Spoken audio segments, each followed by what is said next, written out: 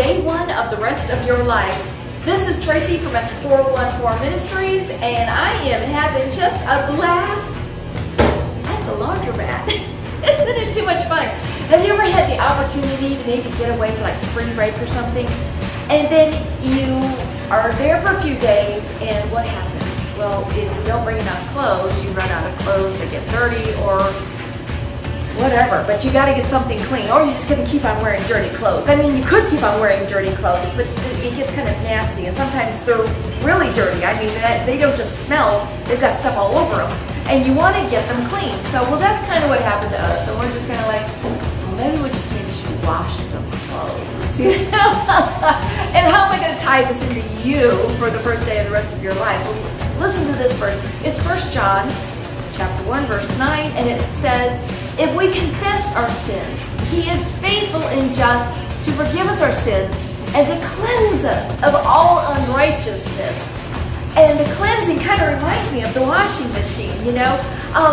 Now, my clothes, okay, let's jump back to the clothes here, okay. My clothes are not going to get clean if I don't put them in the washing machine, are they? They're just going to continue to be dirty and to be filthy. Well, see, that's kind of like with us. We have to ask for forgiveness if we confess our sins.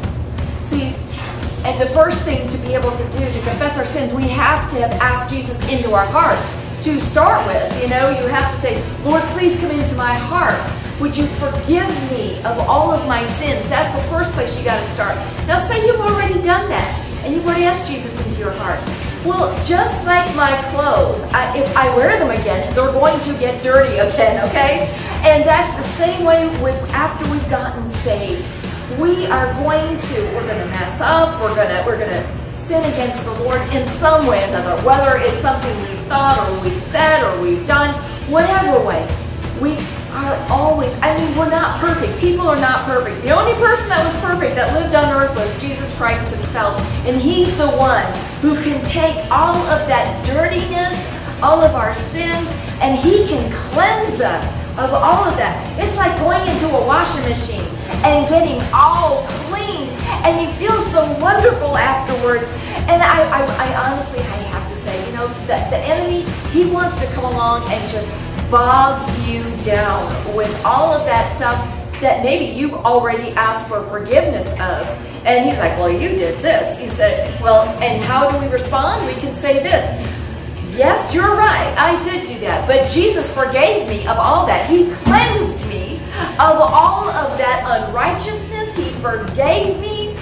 And now I am a new creature in Christ. And after you get out of this washing machine, what do we do with the clothes? We throw them into the dryer, you tumble them around, and when they can't come out, they smell so good, so brand new. And that's like us. Once we are cleansed with Jesus, we're like brand new people. We are a new creation, a new creature in Christ. Don't let the enemy get you all dirty trying to remember all your past. Jesus has forgiven you of that. And when you mess up, you go right back to the Lord. You keep a short list with the Lord. You make sure that you don't have a whole bunch of sins that you haven't confessed. As soon as the Holy Spirit convicts you of that, because He will, if you're a Christian, He'll convict you of something that you have done wrong. And then you say, oh Lord, I am so sorry. And I mean, there has to be that conviction in the heart where you know you're not just feeling guilty. You know you've done wrong and you don't want to do it anymore. And you say, Lord, please help me. Please forgive me. Help me to make it about face away from all that so I can walk hand in hand with you, so I can continue to feel cleansed and I can feel one with you. And you know what? It says He is faithful and just to forgive you of your sins if you ask. You have to confess, and you are that new creature in Christ. Remember, He's willing to forgive you if you will ask, and you can have a wonderful relationship with Him. You can hear Him, so that way you don't have any interference there with the sin. You can hear Him, you can see where He's leading you, and you can lead an extremely blessed life. This has been Tracy from Esther 414 Ministries with day one of the rest of your life.